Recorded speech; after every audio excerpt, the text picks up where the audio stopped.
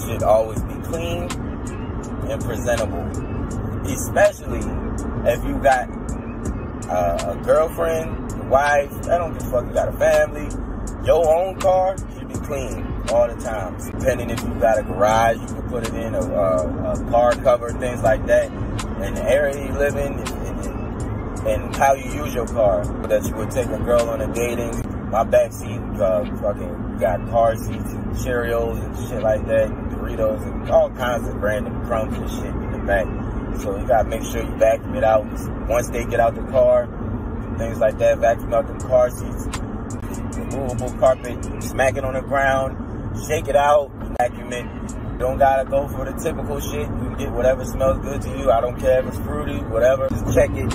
Make sure you get it checked. Make sure you keep it clean and presentable, And when you hop out that motherfucker, make sure you presentable too.